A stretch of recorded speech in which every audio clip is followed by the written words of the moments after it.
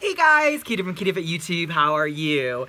So in this video, what I want to talk about is how are we going to get through Thanksgiving with all the political craziness that's going on in the world. And here is my here's my little idea for us when we're getting together. First of all, I want to just call it the Velcro concept. So just remember this, the Velcro concept.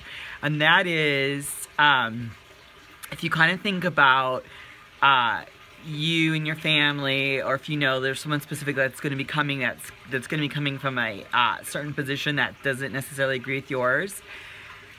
If you engage just as strongly with them, in fact, if you like interlock in with their argument as strongly as they come in and interact with your argument, just know you're going to have total chaos. You're going to have total chaos, and it's going to be not a cool Thanksgiving. It's not going to be a good one. So here's the thing. First of all, you just have to kind of try to come from the perspective as we all, first of all, we all are coming from our own lens. We're all coming from what we value, and everything that we value is always coming from the ego. Like, it's very, when I say egoic, it's very like what I believe and why I voted for Trump probably has a lot to do with I was raised as a Republican. I interlock being a Republican with my grandfather. I interlock that with being raised by my grandfather. I interlock that with he was just like such an inspiring man to me. I interlock, in other words, I can go on and on, go on and on and on. But a lot of that is just conditional on what my story is and kind of how I was raised. Now, someone else may have that exact interlocking in that exact kind of lens from what they come from maybe a very Democratic position, or they could have come from a Republican position that was so strong that that's why now they're a Democrat, or vice versa. But anyway, we're all coming from what I believe are different lenses that really attribute to what our belief systems are. So here's the thing, instead of like going tit for tat and talking about how great this person, this candidacy or this presidency, or how horrible it's gonna be, just realize most people are coming from their story. They're coming from their lens. And if someone is in a space that's upset, I don't want to say they're coming from fear, but they're kind of, and me, all of us, right? We are projecting into the future, again, from our lens of perception, what we think is about to happen. In a good way or a bad way or whatever way we believe. And here's the thing, what I just want us all to kind of realize, especially around Thanksgiving and Christmas and the holidays and things like that, is just instead of talking about maybe politics, maybe ask them, you know, tell me about your childhood dad or mom or brother or sister or friend. You know, tell me what are some of your things when you were a child that you really believed in strongly, or, you know, tell me a little bit about what your greatest fears are in life when it comes to blah, blah, blah, blah, blah. Or, you know, tell me what are some of your great loves, and, you know, what are some of your great passions, what are some of your great inspirations, what are some of your great dreams. And sometimes you'll find that people are like, huh? Like, they don't even know how to answer that. And it's because we kind of live in a society that's not really, you know, we don't really go, hey, so tell me about your dreams. We'd rather, you know, bash or talk badly and kind of engage in that little conversation. So just kind of think about, like, the biggest thing that I would think about is, what are your takeaways?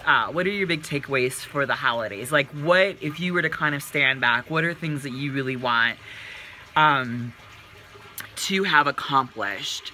So, for example, if you have an older parent that may believe totally different than what you believe in, what you might want to think about, is it worth your last Thanksgiving, like, getting in a huge fight and having the family divided? I mean, and remember, it takes two to tango. It takes two people to have that interlocking conversation. So, definitely just ask yourself, you know, what are you committed to? Think about before you walk into that room or before you have that event. Just, you know, have an intentionality of how you want the event, you know, how you want to react to your experience, okay? Because we can all have different experiences, but I think it's kind of like how we choose to look at the experience is really going to determine the success of our family gathering. So I don't know, just a couple of things to kind of munch on. Just remember, if someone is coming, oh, they're so difficult, oh, they're so this, you're already kind of painting a picture subconsciously and consciously and energetically out into that room of how that day is gonna go.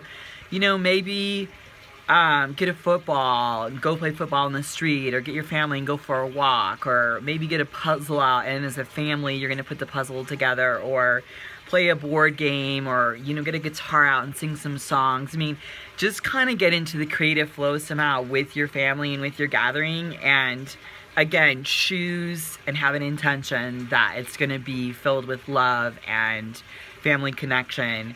And just, you know, ask yourself, if this were the last dinner or last gathering that I would have with my family, how do I want it to end? Like, how do I want the memories? How do I want to recall this day? Because you don't want to be sitting back, like, you know, in 3 or 4 months realizing that maybe they die, you know, maybe they get in a car accident or cancer, whatever it is, and you're at their funeral and you're like, gosh, the last time I saw Pops or Mom or whatever was when we were arguing over that Trump-Clinton debate. I mean, it's so ridiculous, you know what I mean? Let's get underneath that, let's get underneath that story, and let's just, you know, let's connect, let's come together, and let's lift each other up. Alright? So that's my little Thanksgiving peace talks. Anyway, you guys, stand in your light, stand in your truth, and above all else, you know it, you go and be a warrior in life. I love you guys. Bye. Mwah.